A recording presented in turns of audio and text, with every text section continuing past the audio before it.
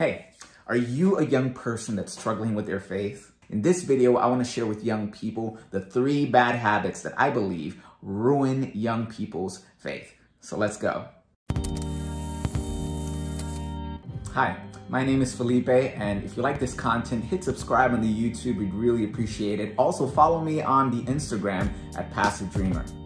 Now, although these aren't the only 3 things that destroy young people's faith, I just feel like they have to be highlighted. You see, I've been a youth in church myself, I've been a youth leader, I've been a youth elder, and now I'm a youth pastor. And I've seen these things play out over time. So that's why I feel like highlighting these things right now. So take some notes if you have to. All right, so young people, listen up. Bad habit number 1, thinking that all adult Christians embody an apex level Christianity. Think of adults as like big children that work and pay taxes. That's it. They still make mistakes, they still have flaws. And when we think of them as apex level Christians, like as having the highest level of Christianity, we kind of do ourselves a disservice because 1, we limit what Christian maturity actually looks like.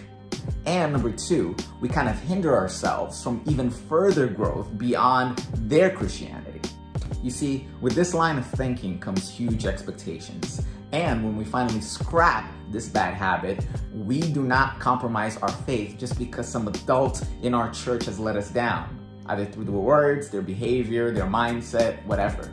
Just because they stop physically growing doesn't mean that other kinds of growth stop as well. Your youthfulness does not disqualify you for leadership. It's almost as if David, Esther, Daniel, and Joseph and the rest didn't even exist, right? I remember that I was 13 years old when I first became youth director of my local church back in New York when I was growing up, a long time ago. 13, can you imagine that? Like 0 experience, 0. But I did have one thing, I had drive. And that drive was built on dissatisfaction. I was simply dissatisfied with the way the youth ministry was being run at my local church. And that was the drive that put me on this path to go about this and to do the work.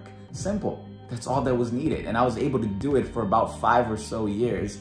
And I don't want to brag or boast, but I had a pretty good time at it. I think I was pretty good at it and people enjoyed it. I was able to work with adults and be able to work with young people at the same time, and everybody was blessed.